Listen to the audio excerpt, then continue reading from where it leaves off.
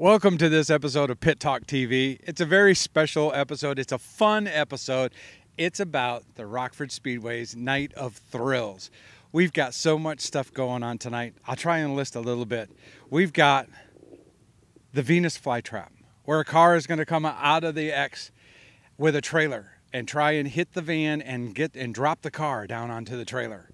We've got the Tower of Wow. We've got skid cars. We've got soccer, where they're going to play cars kicking a 1,500-pound steel ball around and playing soccer. We've got the meltdown tonight. We've got tribute to Doug Rose and the Green Mamba Jet tonight. We've got the Sixers championship tonight. There's just so much stuff going on here at the Rockford Speedway. It's an honor to get to share that with you. And let's head down to the pits and see what's going on down there. All right, we've made our way over to a very interesting pit. I'm standing with a monster truck called Mechanical Mischief. I'm with the pilot, Jim Burns. And Jim's come to the Rockford Speedway tonight to be part of the Night of Thrills. So Jim, tell us, number one, where are you from? Rockford, Illinois. I'm about 15 minutes away from the track here, so it's great to be doing a show close to home. How many days a year are you out on the road? I run somewhat of a limited schedule. I do probably 20 events a year, and that's enough for me. I work a full-time job, 40, 50, 60 hours a week, so this is supplementary income. So you're chief cook and bottle wash, so you're probably your own mechanic and your own repair guy and your own pit crew and all that kind of thing. Yeah. So tell us a little bit, something that that people that only see these on TV wouldn't know anything about. And I'm pounding on this, and I didn't know that's fiberglass. I had no idea. So tell us something that that folks wouldn't know about a monster truck. Something interesting that that you find super fascinating. I mean, yeah, that is one of the things, a fiberglass body, a replica. This is a replica of a 2001 Chevy Silverado. The whole body weighs probably 500 pounds, if that, you know. What else? Interesting. The engine, of course, typically in your normal daily driver car or truck, your engine would be in the front. 90% of monster trucks run an engine in the rear. Just better weight distribution and balance that way. And actually a little bit better vision for the driver, since we can see through the front. We've got Lexan firewall in the front here, so that helps with vision. The engine itself in this truck is a 496 big block Chevy, aluminum headed motor, 871 supercharger, runs on methanol alcohol. Oh, okay. Produces roughly 1,300 horsepower. Well, you got to have some horsepower to get them wheel stands going and everything. So there's no doors. I don't see a ladder. So where do you get in this at? The driver's side, actually. There's a cutout underneath the body. This side obviously is blocked, but the other side we climb up from underneath. There's room between the body and the frame to climb in. That is so cool. These tires, now these aren't the tires that you have on it when you go to put it in the trailer. You've got to put a smaller tire on it. So when you go to put this on, tell me a little bit about this tire. One thing we found out that the air pressure isn't what you would think it would be. Right. No, the tire pressure we run in these is right around 16 to 18 psi. The tire itself weighs about 650 pounds with the rim. So yeah, you don't want to tip it over too much. You want to keep it upright. Otherwise, right, you need to find a helper to get it back upright. So why run such a small air pressure? Is that to soften the tire a little bit so that you get your grip and more maneuverability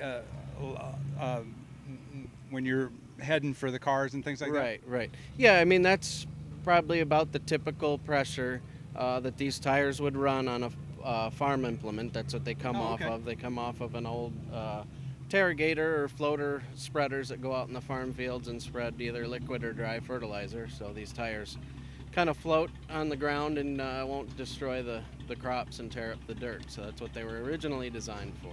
One thing I do see about the tread, it looks like they're ground or they're knifed. Do you do that? Is that what you do? You put an edge on them? Yeah, well, a lot of guys do, and I do sometimes. These tires are right off the machine the way they came off the machine. They wear like this because of air pressure that's wrong, or running on different roads. It just wears them this way.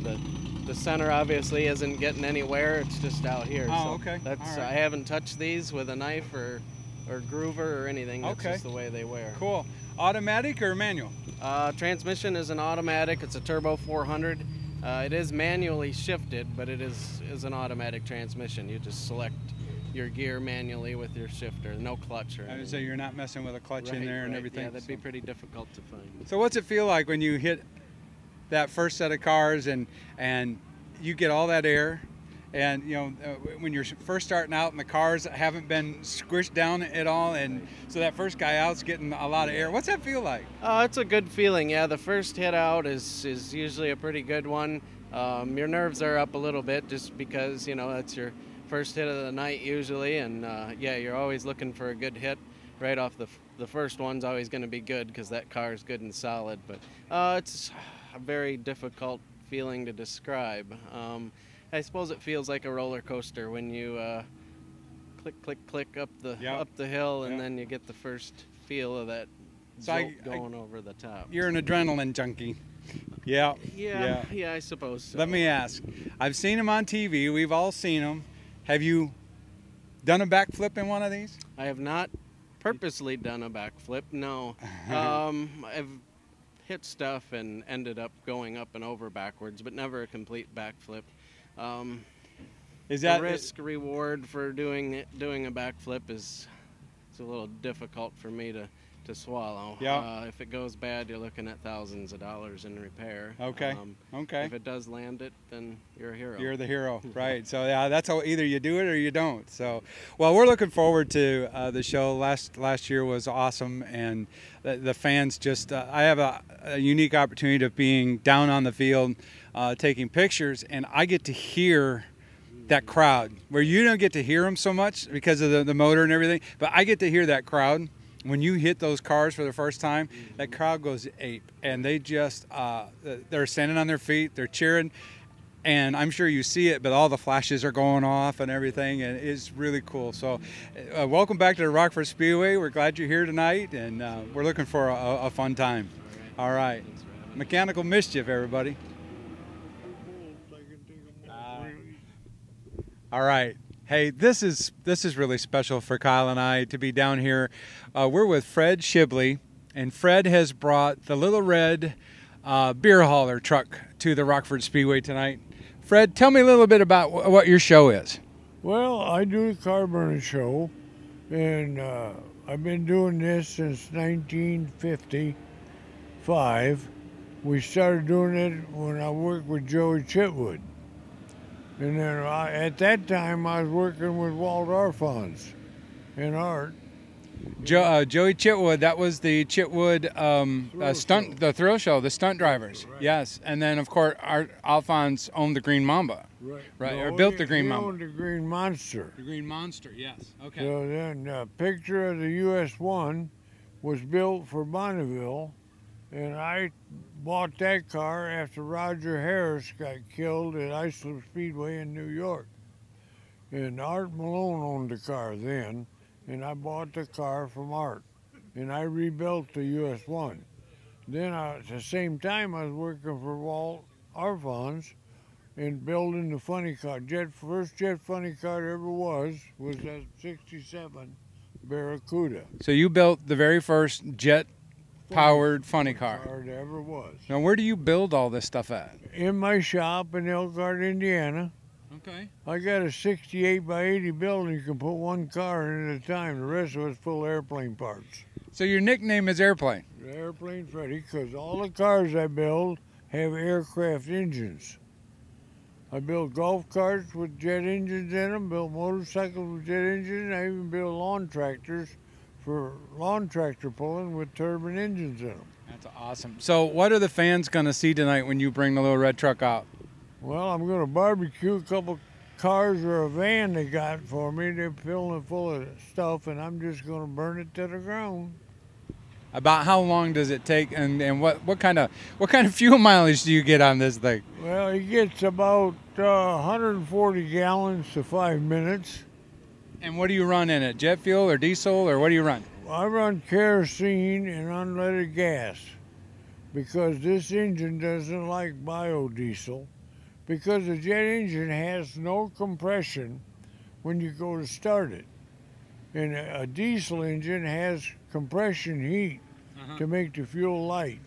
But a jet engine, kerosene, and I gas started with straight gasoline. I got a bottle that I fill with gas, and then as I spin the engine up, the fuel pumps on the jet engine pressurize the gas bottle. So the first thing the spark plugs see is gasoline. That starts the fire. I see. And then the starter will pull the engine up to 3,000 RPM. Then it'll run on its own. So I saw some of the stats on your card. What? Tell us what the horsepower is on this. What you would plan on using tonight? About 12,000 horsepower. 12,000 horsepower. Take just a few minutes to barbecue down a couple of cars. And when we say barbecue them down, you mean melt them down into a little puddle.